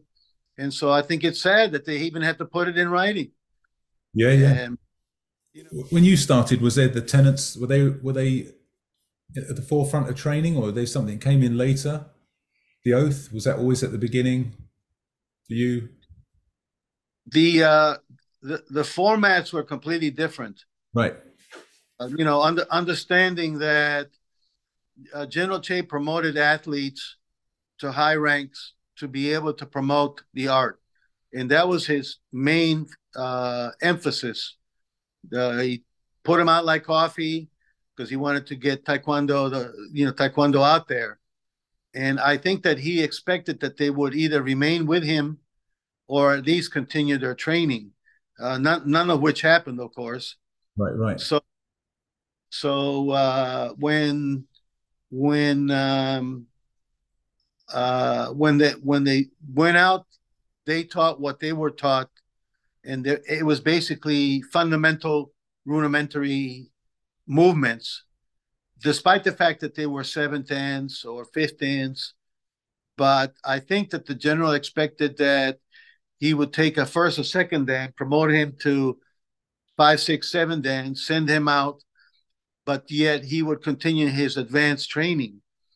Yeah. And so when you looked across the board, the quality was basically color belt level in every way. So there was a lot of stuff was missing. On top of which, they never admitted to the fact that there was a book out, because then that meant that they would be responsible for the information that was in there. Yeah. And most of them hadn't been taught most of what was in there, because General Che was kind of in a hurry, you know, just to do other things. Yeah. I know that when I came along and I saw the book, I saw a ton of stuff that I never heard of before. But then it pushed me to fill in whatever those things that were missing. And again, even to this day, we are missing some of the fine print that's written in there. One of the things, like one of the questions, I don't know if you've ever thought about it, but our art is basically a percussion art, meaning a person throws a punch and then you do a hard block, or the person throws a kick and you do some kind of a hard kick. Yet our patterns are full of sweeping, throwing, pressure points, joints attacks, and like that. But we haven't quite been able to get to pass that part of the information along. You know, it's always against one opponent, and again, it's wrist to wrist, and you don't see you don't see a lot of sweeping, a lot of throwing. But if you pay attention to the other arts or our predescendants' arts, whatever those were, if we look at how they were teaching, they were a complete art, like MMA, ground and pound, sweeping point, pressure points, joint attacks. And so interestingly enough, our intermediate hand positions lend themselves to all those things, sweeping, throwing, pressure points, joint attacks. But we have to be able to be guided to be able to then reintroduce these things that used to be in there. Funakoshi certainly knew them. His instructors absolutely knew them. Yeah. But for Funakoshi to make it public around 1905, eye gouging and throat ripping and all of the nasty stuff, so that they could teach it to the intermediate schools, regular schools. And so then when we came along, one of the accusations that I heard when I was coming up is that you guys are masters of nothing. Your art is immature. Your art is incomplete. You're only working only just a very superficial part of it. You're not working on the ground and pound, and you're not understanding why are you crossing the hand the one way. What is the non-active hand doing? These rotations, 180 or 90-degree rotations, the slipping and sliding as well. So you guys are not understanding that these are attacks with the shins, so they're displacing with the legs. I mean, there's just a whole bunch of stuff there that had always bothered me from our particular art. So, I've spent a few years now looking and then contacting some of the older systems, Isshin Ryu, some of the Shotokan guys. I went to Harry Cook's house. I think I know who you know who Harry Cook is. Harry Cook lives in Leeds, or he used to live in Leeds. Yeah. And he wrote the definitive book on Shotokan. I went to talk to him to see if I could get some clarity as to did Shotokan have sweeping, throwing, because I've compared quite a few postures, and I'm talking about not normal postures, between the way Funakoshi does them in his books and the way we do them today. Let's say bending ready stance A. I mean, just things that are just not normal. They're all absolutely, they come out of Shotokan. So I've been now in touch again with some of the other Shotokan guys to see if we can get some direction that we can go in, to where they tell us, when you cross the hands, you are doing this and this and this and this. And if you watch the jiu-jitsu guys and they're on the ground and they're trying to choke somebody out, they absolutely use a nine shape choke hold. And so there's a whole bunch of things in our movements that absolutely has something to do with something different other than just percussion. Right. Yeah. So your findings are that where the patterns began and developed from, originally these moves were something quite different to what we understand today, or there's a lot being left out? Is that what you're telling us? A lot of the applications, the original applications, are left out from our teaching. We don't. Yeah, the applications were left out, a lot of them. Do you think there's a reason? Most of the time you're just told, do it this way because. Yeah. Why does the hand go on top, or why do you bend the elbows, or how come you're crossing in front of your chest? And then, like a knife hand checking block, you take a look at the judo jiu-jitsu guys, they've got their hands inside of the guy's jacket with that X hand. And, they're choking somebody out with one of those. Yeah, and so those kinds of things, we have very few, if any, in our books. But if you look at other arts, older arts, traditional arts, you see that same exact move, whether it's twin blocks, it doesn't matter. You look at the same exact block or attack. And you see that there's a different use for it altogether than what we were taught. And they talk also, you don't hear it, but it is written in our encyclopedia that a block is a strike and a strike is a block. Yeah, yeah. In Okinawan, that's very Japanese, you know, but yet it is written in our encyclopedia as well. Yeah. So, you know, we need to apply blocks as attacks as well as the other things that are not included. Yeah, yeah, absolutely. So part of your observations is to raise awareness about this and for people to find out and you practice them in their training. So not just against an imaginary opponent, start trying these things out on each other. We already do that with one step and free sparring and elements, but there's actual self-defense grappling applications that are there that we're not using or we don't know. Exactly. Well, there's that saying, you don't know what you don't know. Yeah. And then, but again, when you see it, if you pay attention, other styles, you'll see that same exact move, they're utilizing that same exact move in a different sort of way. You know, whether it's the Aikido guys, the Jiu-Jitsu guys, and again, but since we haven't, our eyes are not quite open, we just kind of like walk by it, really. Yeah. But it's bothered me that we cannot just only be a percussion art. They were never meant to be. The fact that General Che took the components from Shotokan, well, you know, that's something else altogether. But he's expecting us to continue to evolve the art, you know, without making drastic changes. I don't think that he minds that we are adding to it, whatever these things might be. And so that's my perspective. I think that we need lots of work on interpreting the intermediate hand positions.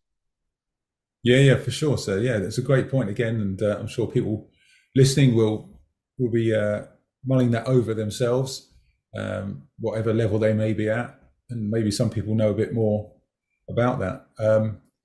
We've spoken about other senior grandmasters and high-level Koreans that you've managed to meet and train with. Have we mentioned Jun Ri? You did mention him earlier. Is that someone you met and trained with or had much to do? I never met him. I met his students because at one time, of course, he was part of our system. And his claim to fame was that it seems Muhammad Ali either hired him they're claiming that his back fist, Muhammad Ali's back fist, came from Jun Ri. Okay. And there's another claim that Bruce Lee worked with him on the kicking part because Wing Chun kicks were different, Yeah. not a la Taekwondo, you know. But I met his students over schools here, and they used to come and they would train with me during the days when they were still working the Chung-Hun patterns. Once he went into musical forms, and then they dumped all of the Chung-Hun stuff out. That was the end of that, you know. Right. Yeah, but he, like you say, he got quite a lot of notoriety meeting the famous people and working with them. So yeah, he obviously had a relationship with General Che from the beginning, but I wasn't sure how it was as it developed, whether they had a good relationship thereafter. But he certainly moved Taekwondo Do around the US quite well, did he? Was he at the beginning of that? Well, remember that he wasn't alone. There were quite a few other Korean instructors that were going around and promoting their version of. I mean, they would call it Taekwondo today, but there's some groups that have surfaced. Kwon is one, Kwon is another one. and the Mudo Kwon Tang Sudo guys are still around. Chondo Kwon guys are still around. So, they're still promoting the Japanese or the Chinese way, despite the fact that they call themselves a Korean martial arts. So there were quite a few pioneers as far as those arts. Most of them, and they were having concurrently instructor courses and competition and students everywhere. Most of us were oblivious to quite a bit of that, yet that was still going on. And today, more and more, they're surfacing and saying, "Oh yeah, in the '50s and in the during the ITF era or Chung Do Kwan era, our system, our founder was also around." And so there's quite a bit of history still with other arts that are resurfacing today that were in parallel. It just so happens that General Che was able to promote it in a much bigger way. Yeah, for sure. Yeah, so you spent quite a bit of time with Senior Grandmaster Chuck Sheriff. We spoke at the beginning how you met. Did that continue for some time? Yep. Most of us, and again, the way that the ITF was set up, there was only one national governing body per country. That was the theory. Argentina, of course, was an exception. And I think maybe Australia, New Zealand might have been an exception too. I don't remember now, but U.S. there was only one national governing body, and so then when I was looking for a home, they General Che's daughter funneled me to Grandmaster Serv as the official voice for the ITF. Eventually, I think it was Grandmaster Kwon Jae-hwa. No. There was another Grandmaster made a big stink that he couldn't belong into the USTF. And so the Katu, the head of the Korea America Taekwondo Union, his name escapes me now, but so at the time there were two ITF representatives. Just so happens that I was with Grandmaster Sarah from about 1985 till 1999. Well, yeah. And then I split from there, and we had a long talk with General Che, and that's when things started to open up to where other seniors could then go directly to the ITF and get certification and so on without having to go through one main national governing body. So many governing bodies popped up, and they answered directly to the ITF, and that's how it kind of split. Yeah, of course, and so that was quite a big time for you, wasn't it? I mean, what would you say out of your whole Taekwondo career has been your greatest time, greatest moments? Can you share any of those? It's been a great ride from the start, to be honest. Being on a cover of Taekwondo Times magazine in 2001, I thought that was pretty cool. Yeah. And ITF was in a major turmoil at the time, so that was like the beginning of the splits. And General Che passed away. I saw him November 2001. He was already sick, and then he died June of 2002. So I didn't go to Denver for his last. I would have gone, but I was no longer part of the USTF, so I wasn't able to see him for the last time. And to be honest, I'm kind of glad I didn't, because the last time I saw him, he was walking around. He was relatively fine. Yeah, I think it's heartbreaking to see him in a wheelchair with oxygen. I don't. And again, it was really controversial. A lot of people were fairly bent out of shape as to why are we pushing this old man who's sick to come out and be part of the instructor course. And I mean, it some people were not happy about it, but it is what it is. He made the choice. Yeah. You know, nobody told no to General Che. So, you know, that's how that came to be. Yeah, absolutely. Yeah, I do remember that. And like you say, it was quite a shock to see him like that. But as you say, it was his last seminar. So I guess a lot of people were able to spend time with him, you know, in his last seminar. So you mentioned you're on the front of the Taekwondo. Brilliant picture. I mean, was that easy to set up and do? Was that, or? From a photography standpoint, it was fairly challenging. Yeah. I had a professional photographer. I went into his studio, and he had so many lights because he wanted to make sure that he could capture all of it. And I had told him I basically have 2 breaks in my arsenal.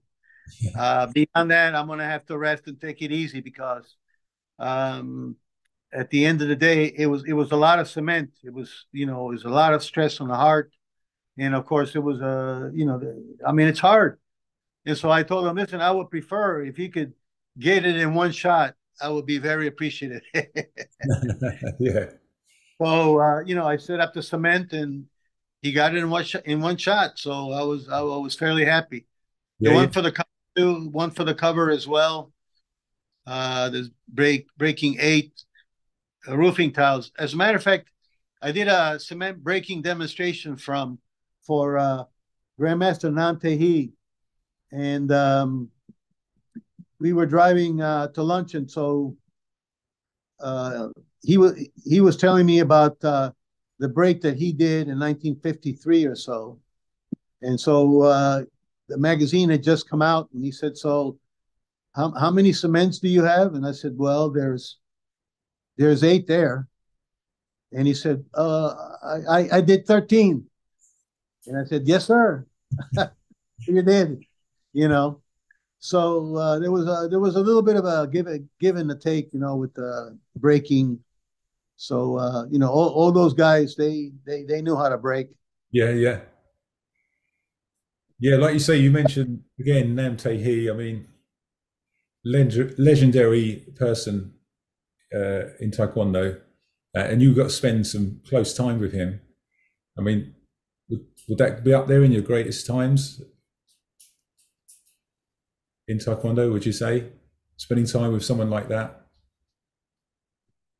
Well, as I was saying, that the whole journey, I don't really have the one great thing. It was all great because every time there would be some event, something, you know, cool would happen, whatever that might be. Yeah. So I don't really have the one favorite. I made lots of friends and like-minded people, very bright people. I was and I still am in absolute awe when I look at the encyclopedia and I try to put myself in General Che's mindset and all the ones that helped him as well, because he was not alone. It's just such a wonder. And then I challenged the student. Okay, put a pattern together with 20 or 30 moves, something different makes sense, you know. Yeah. And I mean, they're all pulling their hair out, and here we have 25, 26 patterns, you know, 1,080 moves. It's just mind-boggling. And then the details when you start to read while forming, while executing, slipping, shifting, sliding.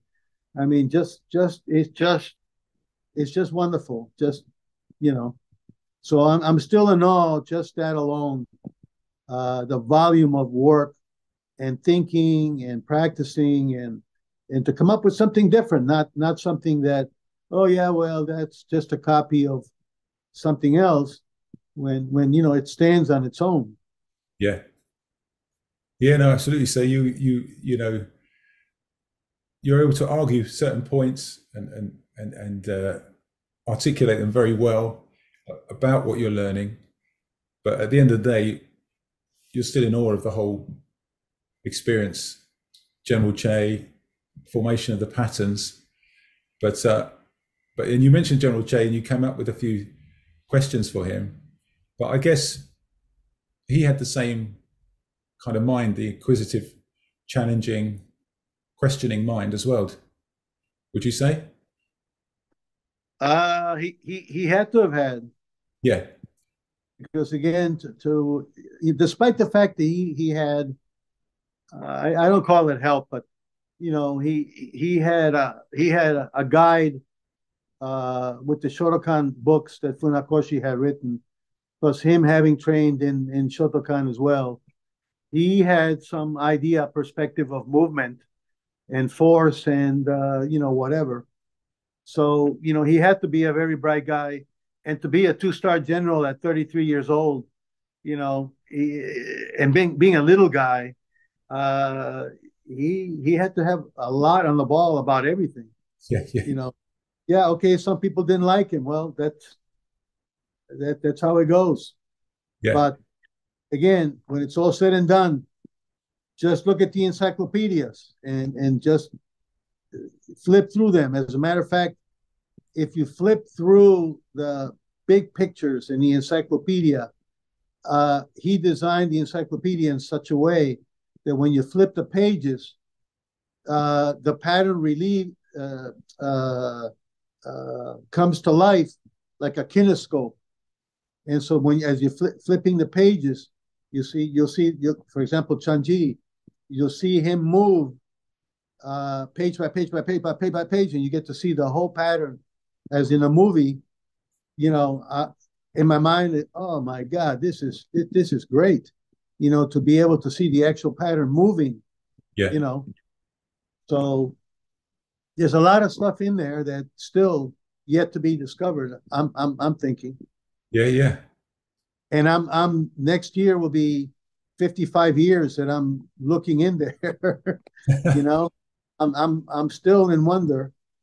So hopefully you guys will continue the work and try not to water it down and try not to make the stupid changes that they're talking about. Yeah. Thank you, sir. I was going to just ask you for any advice going forwards for the next generation. And like you say, you made some points there already. How about just for the average student that's maybe listening in? I know a lot of my students listen to these podcasts, and so do very many senior people. But is there a couple of things you could say to just the average student that's tapping into to something they're finding a lot about what you're saying about General Che and so on? Well, the stances are super critical, and from the very beginning, and again, we weren't taught that way at the start. We were taught in a general sort of way, and then at Red, they would go back and attempt to fix all of the bad habits. And when I opened up my school, I thought that was way too much work and kind of not the right way. So from the very start, I started beating into them how the proper stances and the timing and the breathing, eyes, feet, hands, breathing. I mean, just beat it into them. Yeah, okay, so maybe it's not entertaining, and maybe it's drudgery, and maybe it's lots of work, and maybe it's not as much fun, but you can make it fun. I mean, you can find ways to do it in such a way, but yet still harass them. Walking stance, 1.5 toe to toe, shoulder wide from the center of the feet, and on and on and on and on. Same thing with the L stances, 15 degrees in, and if you don't teach it to them, the foundation, they end up with messed up knees or messed up hips, or the techniques don't quite work out as how they should. And so you'd be surprised, because sometimes instructors are afraid that, I'm going to lose this student because it's, we're not jumping, flying 360s. We're not breaking boards. It's a martial art, it's a military art. And without proper foundation, you have nothing. I see seniors, the stances are terrible. They're not understanding, that how it's supposed to be, 15 degrees in or 25 or whatever those things might be. So that's one of the first things I look to see, that they transition from a walking stance to L stance or L to walking. Make sure the feet are how they're supposed to be. Make sure they don't pose the kicks, for example. For a beginning student, yeah, they can pose the kicks, but even I force them to withdraw every time. Because if they're going to get into a fight in school, you don't want them throwing a front snap kick and then they pose the kick, or a turning kick and then they're posing the kick. Next thing you know, the kid's on the ground and he's lost the fight. So that would be my advice.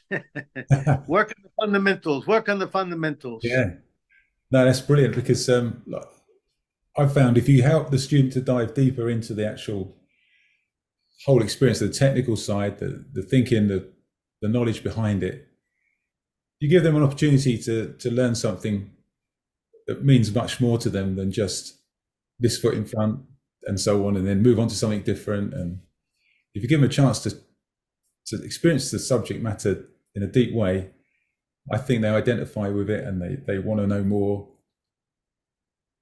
Yeah. Do you give written exams? We do in the final black belt test, but up until that stage, it's oral from our book. The history and the terminology, and at each level they have to recite or tell us answers to questions. Okay, yeah, because I set it up to every belt has their own written exam, Right. And it's a combination of technical questions and history as well. And even when I teach instructor courses, there's a written 100 question exam at the end, because it's not the same sitting there for 3-4 days sleeping, and then they give you a piece of paper, and then now you're an instructor now. But when I came along, I said, just make sure you take notes, because you have 100 question exam, and you got to pass with an 80, and you have some extra credits, some hidden questions about General Che and about a bunch of different things. So I think it not only verbally should you be giving an exam, because sometimes they will call you up and they would ask you something, but I got used to not only doing that, but also giving them a written exam, thesis, community service, teaching hours in the case of black belts, so that they get the full scope of how to be well-rounded. But absolutely, with a written test, it reinforces everything that you've been telling them all along. How wide, how long, because they have to spit it back out to you, and they learn it even more so than only just receiving a spoon, being spoon fed. Yeah. No, I get that, sir. Yeah. So, well, it's been really enjoyable speaking to you, sir. I've thoroughly enjoyed my time, and I've learned a lot already, and I'm sure the people listening and watching will feel exactly the same way. You've certainly got a lot to share, sir, with your experience and your knowledge and understanding, and you're inquisitive to what is technique and what isn't, and so on. So I've really appreciated it. I enjoyed it thoroughly. Well, I enjoyed it as well. Thank you very much for reaching out. And okay, sir. Thank you so much. Thank you very much. Happy holidays. Yes, sir. Thank you. Bye.